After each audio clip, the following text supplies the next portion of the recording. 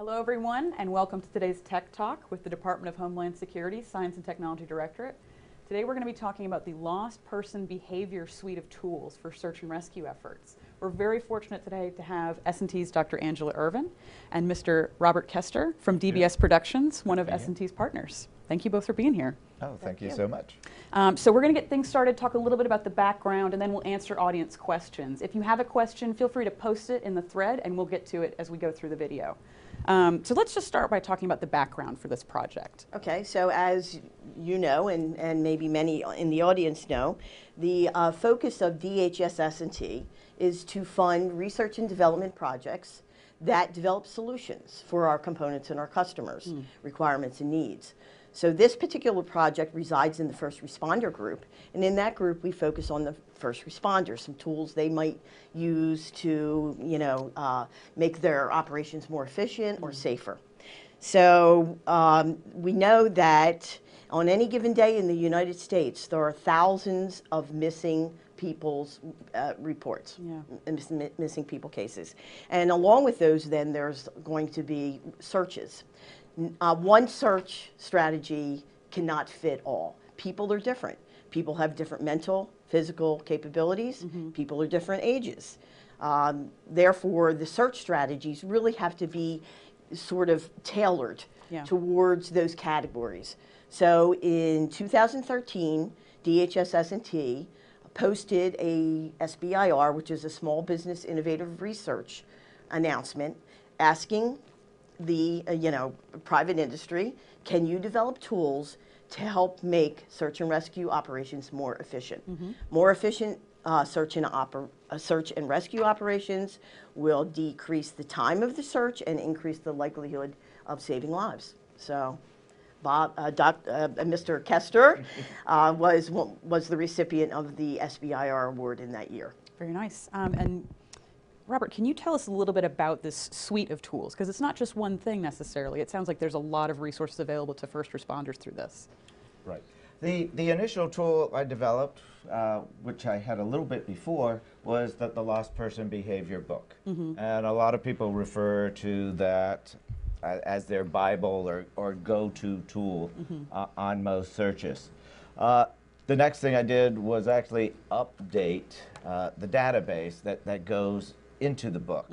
And then with the updated database, I wrote another book called Endangered and Vulnerable Adults and Children that has the more up-to-date data. It's also provides the first responders with more checklists to get through those initial stages of a search. Another tool that was developed for the person who wakes up at 4 o'clock in the morning and just wants a quick reference of what this subject is like is, okay, I'm looking for a missing hunter. Just a few brief sentences of characteristics of missing hunters. How far are they usually found away? Where are some of the likely locations they're actually found? A lot of people keep this right by their bedside, and then they can also flip it around. Here's the initial actions to get your search going. Then we have sort of 3 pieces of software that are available. One is an app for your smartphone that essentially has all the contents of the book on your phone. Okay. So most people don't walk around with a book all the time, but we all walk around with our smartphones all the time. Another one is once the search is done, you want to collect, hopefully, basic data on where the subject was found, how far away were they found, what did this lost person do while they were lost, and that's the data that goes into SARCAT, and SARCAT is something that's freely available, and that then feeds back into the ISRID, International Search and Rescue Incident Database, that I then write to develop products, and kind of the final product is going to be search management software. Okay. And that piece of software is called Find, and it integrates search mapping, incident management, and search theory. So it sounds like it's nice to have this suite of tools because not only does it help you at the beginning of a search when that time is really precious to, making sure resources are allocated efficiently and right away, but there's also some resources for folks as you finish up this process, so that your information then can go on to help others. And it sounds like this is constantly being updated, so that as we gather more information, this database being updated then can help other people who might find themselves in similar situations. Absolutely, and I think something that Bob has really brought to the table is this expansion of this ISRID, this database he's talking about. Setting, guidelines as to what type of data should be input, changing it from an Excel format to more of a relational database. Oh, wow. These are important things and make it easier to use, and he collects this data nationally and internationally. So this isn't just a United States tool per se. This is very broad-reaching. I want to dig a little bit more into that database. Can you tell us a little more about the database and why it's important to have that, especially from an international perspective? Well, the basic premise is if you're trying to find a lost person, there's no way of knowing where that exact person is going to be. Yeah. But what we want to do is try to match this search to as similar as this person will be. So I have 41 different categories: dementia, lost kids by different ages, hikers, hunters. So you have their activity. Then you also got to match the terrain. If you're conducting a search in Colorado, it's going to be very different than if you're conducting a search in Kentucky, just because of the terrain and the vegetation. And then, is it a mountainous search? Is it a flat search? Or are you doing search on water? And that divvies things up. Is it an urban search? Those need to be differentiated from wilderness and rural types searches. And once you start cutting, by 41 subject types, 4 different types of ecoregions, population densities, terrain, your number of cases start getting smaller and smaller and smaller. So to have useful predictive data, the larger that the database, the better. Yeah. And we have some screenshots in our background that you can see sort of what the tool looks like. And from what you're describing, so the app, a responder can input all this information and really parse down into that guidance that says, okay, here's our recommendation, or here's the resources you should start gathering immediately.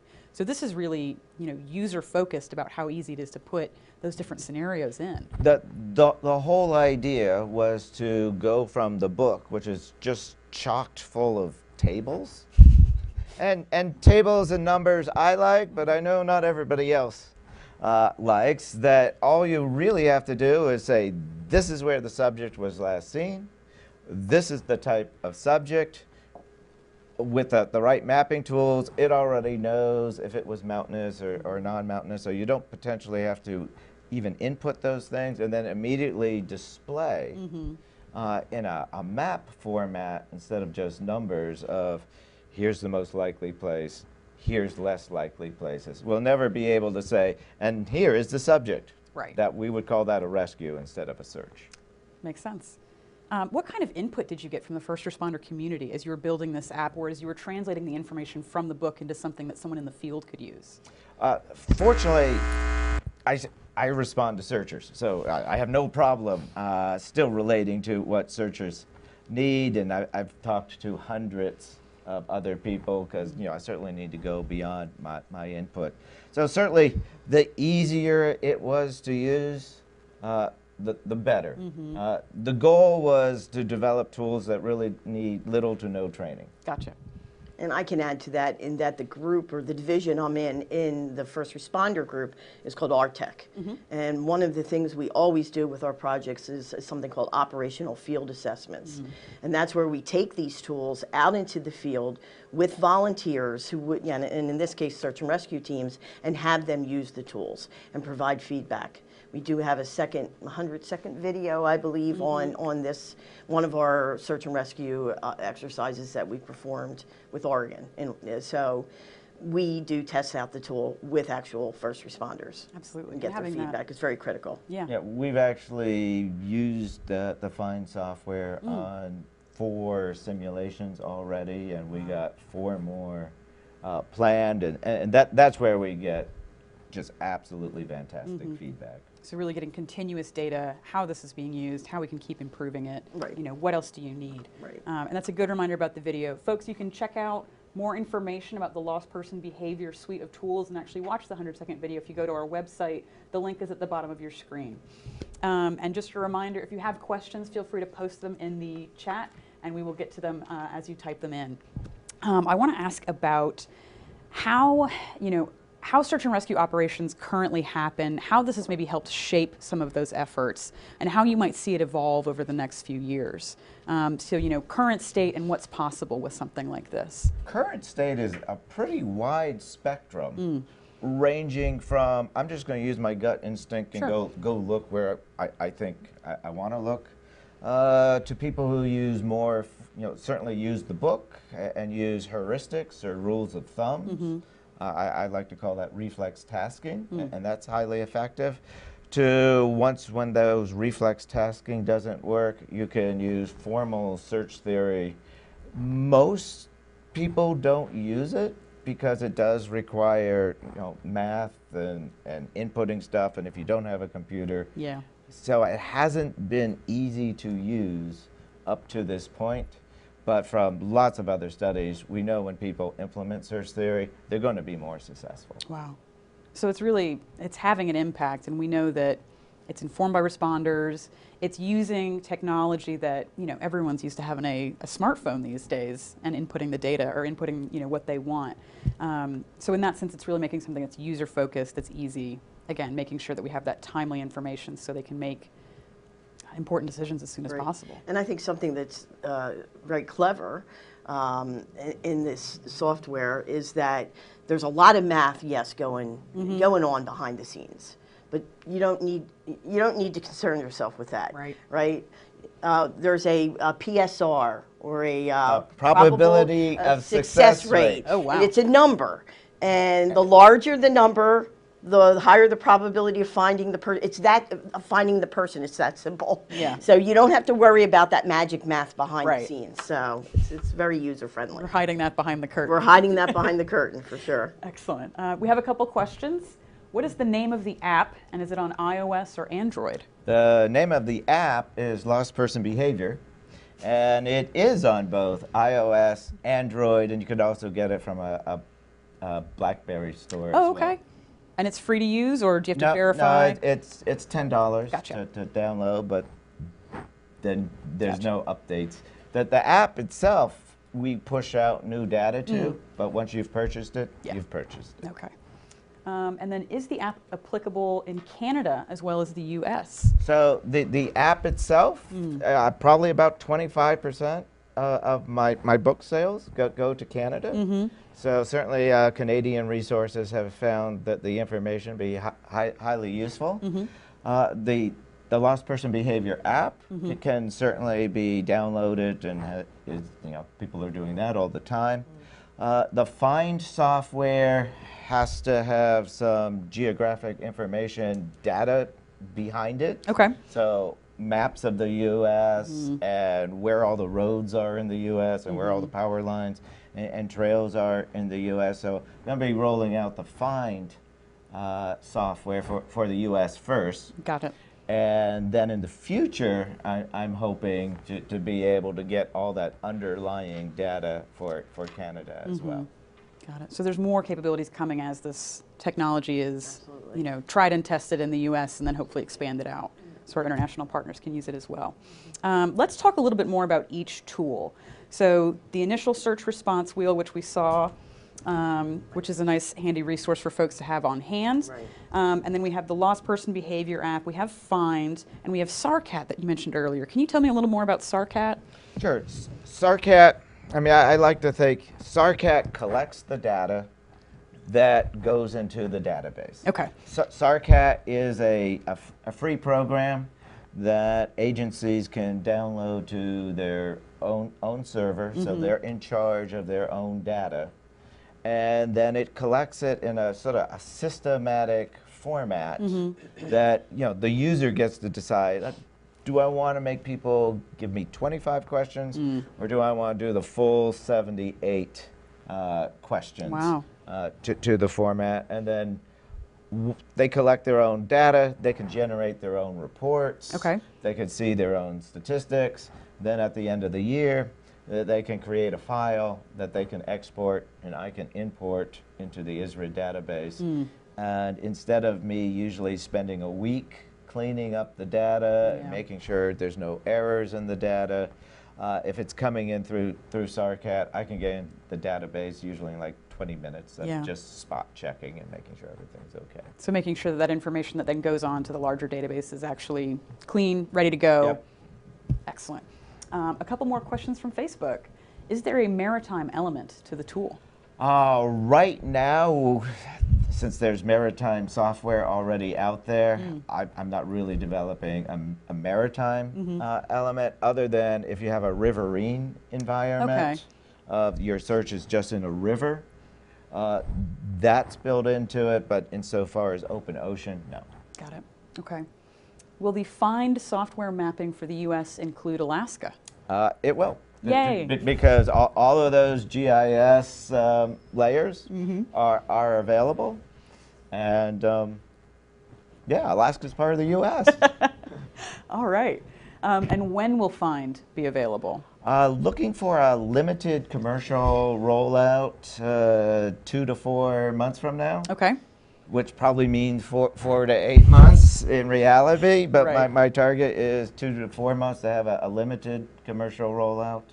And then we'll be able to add additional states at pretty much any time the demand is there. Gotcha. So stay tuned for more information about that. We'll absolutely be sure to tell you when that's available.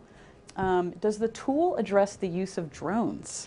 Actually, it does. Ooh. I received supplemental funding from the Virginia Center for Innovative Technology to actually do, I call them UAVs, but drone is fine, research to get the science part of a drone, and then once we have the science part of a drone down, then you input your above ground level, how high you're flying the thing, what type of sensor you've actually put on it, whether it's electro-optical, which is a fancy word for just a normal camera, or if you're flying it with infrared or IR, and then what's the sensor like, what's the camera tilt like, what speed are you actually flying it at, how much flight time you have. You can record the flight, and then when the drone has completed its mission, obviously if it's made the find, nobody cares about search theory. But if it hasn't made the find, then what was its probability of actually having detected the person, and where should it go next? Yeah. So Now, we're working on that. I'm interested, with all these data inputs that you can have, what's sort of the minimum amount that people need to put in order to be able to use the app? To use the app, you need to know the subject category. So are you looking for somebody with dementia? Are you looking for a hiker, hunter, child? If it's a child, put in the age of the child. And you have to know where your search is starting. Okay. So we call that the initial planning point, which is accomplished by taking a pin. You drop the pin on the map. Well, it's not a physical pin, Right. but you got to move your mouse. And you put that on the map, and that's it. Okay. Oh, if you have a direction of travel, you would have to input the direction of travel. That's good. So just And some then- basic info. And then the models automatically generate, the potential search areas are automatically generated. Wow. And then it's up to the user to decide where they're going to send their resources. Okay. A few more questions from Facebook. Is it possible to get an extract of the ISRID database for Washington State, for example? It is. That's not part of my contract, so it's something I do in my free time. But yes, I've actually working with several academics, several PhD students that are using it as part of their project. But it's kind of, I squeeze it in my free time. Got it. Do you know if the app is being used internationally? The Lost Person Behavior app has been downloaded to something like 20 countries Wow. or so. What's the feedback like coming from international users? It's their sort of go-to, check it for every search, because it gives you just a really quick, what I call a tactical briefing. So for team leaders going out in the field, here's something just real quick everybody should know on your team. So, you know, if you're looking for somebody with dementia, hey, people with dementia like to go in thick brush or briars. So don't say nobody would go in there because it's too thick. So that becomes an important place to look. And then it has all the statistics and the behavioral questions, and then there's investigative questions. And then finally, initial reflex tasks. These are the things you should do at the beginning of the search. Yeah. So it just kind of is a nice checklist. Yeah, excellent. Is this on blockchain? I don't know what a blockchain is. Okay, so we'll get back to you on that one. We'll come back to that maybe after the video. Is there an API that would allow integration of these great resources with other search and rescue deployment tools? Not right now. Okay. And it wasn't part of the initial contract. However, it's kind of on my 1 to 3 year build out plan of a feature. I certainly want it to be able to export, say, to Esri's tools. I've had other people ask, could I export to D4H? Could it so there's a lot of other commercial products Yeah. I'm considering for the API. Okay. All right. So we'll come back to that maybe in a few years. Let's see. Okay, let's answer a few more from Facebook. As an LKP or PLS is established after the IPP was entered, is there a way to shift the start point, or do you have to start over with the mission input? For people who are not familiar with all that stuff, I'll go ahead and explain. So typically you start with an initial planning point, or IPP. IPPs can actually come in 2 flavors. One flavor is a last known position. Okay. So last known position, well actually we'll start with a PLS, place last seen. So the place last seen might be the residence, as the spouse saw the person leave in the vehicle. Probably not a good place to actually start a search from. Yeah. Once you find the vehicle and the subject's not in the vehicle, you can say, well, you know, this vehicle, it's a known point. Right. So in this case, the vehicle parked at the trailhead is going to be our LKP, and that's what we're going to use as our initial planning point, or IPP. Okay. Now you send, and that's what you would mark into find. Right. Because that's where the search is starting. You send a team down the trail, and 2 miles down the trail is a trail register. And you can see the subject has actually signed into the trail register, so that's a pretty good chance they were actually there. So you can drop a new pin onto that trail register, and we would call that a revised LKP. Okay. And the software will automatically, without changing your mission or anything, the software will automatically change the probability of area, because now we have a direction of travel, and the circles will move from here to over there. So basically the short answer is yes, it can do that without having to start a new search over. You don't have to re-enter all that information. You can just keep updating the same search. Excellent. Could you explain in layman's terms how the tech automatically generates, specifically how it changes in remote areas? So how the tech automatically generates where the subject is most likely located? I'm going to interpret it that way. So once you know where the subject was last seen, our initial planning point, and the type of subject it is, I have 8 different models that kind of explain. One is a ring model.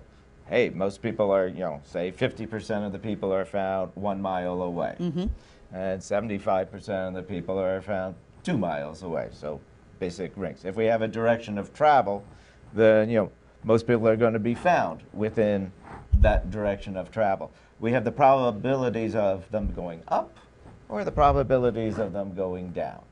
We have, if there's a linear feature, say a road or trail or drainage, we have stats of how close to those linear features are they actually found. Wow. We have other stats.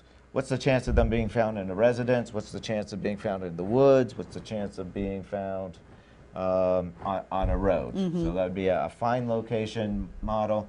We have a point model, so just what's the chance of being found 100 meters from where they were last seen? And if they said they were going over here to their destination, what's the chance of being found within 100 meters? 100 meters, 100 yards, kind of the same things for people who don't like metric. At least in SAR, it's close enough. 100 yards of their destination, the chance of being found in the same watershed or moving to. And then we just take all these various GIS layers Yep. and we combine them all. Because a computer can combine them all really easily. Somebody trying to scribble on a map can't. Right. So that's how it sort of decides the probable locations. We also can input human input. Okay. Which is called in the SAR world, called a Matson process or a consensus process.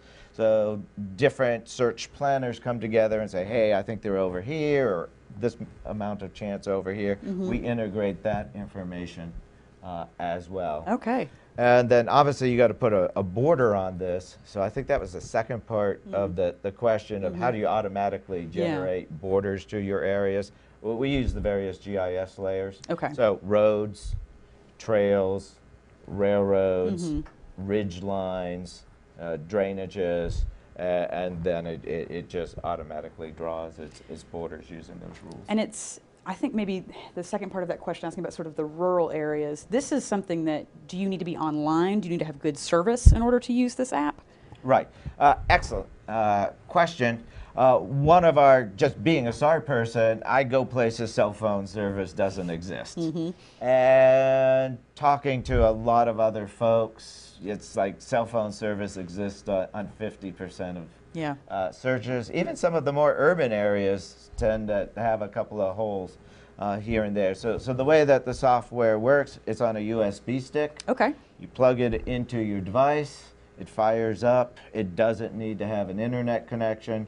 You can still form a local network if you have a router and everybody, in view of the Wi-Fi signal. You can connect multiple devices. If you are able to establish an internet connection, then it can do a few more things. Okay. But the software can do everything in kind of standalone mode. It's just if it tries to talk to the outside world for enhanced features, will it have to do Got that? it. So very important takeaway. This can work even without an internet connection, speaking to those rescuers and those searchers who have to go out into, great portions of our country that don't have cell service. Certainly. We have another question. How do you confirm that people are, that persons found are those that are lost or missing? Well, that's more of a tactical question. That's the job of a search and rescue team. So certainly when every team goes out, they are given a subject information sheet, which is something else we build into the software and will eventually deliver to your smartphone through a Find mobile app. So you can have that subject information sheet. It has a picture, it has a name, so you can confirm that, yes, you've actually found the right person if they're unconscious and not able to speak to you. Right. A few more questions. Do you have any success stories? I probably get an email once a month about, I used your book, I used your information, I don't know how you did it. The person was exactly where the book said they were. Wow. The book tells you it's a game of probability. Here's a likely place, here's a less likely place. So, yeah, I actually feel satisfied that I'm just helping people around the world all the time. That's wonderful. Did you decide to equally weigh all 8 POA models, or did you weigh more than the others? Right now, they're equally weighed. Okay. In the future, I actually did design a tool called MapScore, so I can score each model to see which model is better than the other model. I can actually tell you the ring model scores a 0.8, with like 1 being the best, and the watershed model scores a 0.3. But if you combine the two models together, you get a 0.85. So I will eventually weigh the models. I'm not there yet, but that is my goal, and I know it's an approach that will work. Okay. Could you speak to the data being historical, how X number of people have behaved in the past versus using this data predictively? So obviously it's designed that past behavior is predicting future behavior. Right. Is future behavior changing any? A little bit. So actually, I certainly see among lost hikers and lost hunters and even lost mountain bikers who are out there with their cell phones, that if they get lost, in the past, the vast majority of them went down, but we're starting to see an increase in the number actually going up. Wow. Because they want to get a cell phone Yeah. signal where one doesn't exist. So it may be in the future I'll have something like, does the person have a cell phone? If the answer is yes, then we tweak the up-down model to account for that. So as we see these behaviors evolve or change over time, that's sort of features that will be tweaked in the software. Yeah, once I've nailed down the stats. Got it. How can we be notified when the apps are being released in the future? I find the moment I release it, everybody else puts it out on social media, and everybody seems to know about it within a day or two. And that's my method. So a collection of maybe word of mouth, but also some official announcements coming out. And then Angela, does S&T have any plans to fund development for more tools of this nature? So if we have a need, we have a continued need, and we have a budget, we have funding available, we will fund. So that part of my job is to make sure, one, that DBS commercializes the products that they've been developing, which they're doing and will continue to do. And then where else can we go with this? Yeah. Okay, where are some of the remaining holes and requirements and needs, and what can we do to address those? And do we have the budget to support it? Gotcha. So I'm eyes and ears. And if anybody has suggestions about things they'd like to see in this tool, or improvements or enhancements or other applications that Bob mentioned a few that he was looking at from the 3 to 5 year time frame. If I hear from customers, components, first responders, we really need that, Yeah. then I put that on my list, and I keep it there and make sure that if funding becomes available, we go for it. Yeah. So yes, there's always opportunity, Excellent. as long as there's budget. How does S&T learn about those gaps or those holes? Well, in the first responder group, we're a very unique group, I will say. We have a first responder resource group, which is actually a large group of first responders from the United States, all across EMT, law, firefighters, etc. And we gather annually and we talk about the requirements. So we break up into smaller groups. We define requirements from their perspective. Right. They give us their requirements.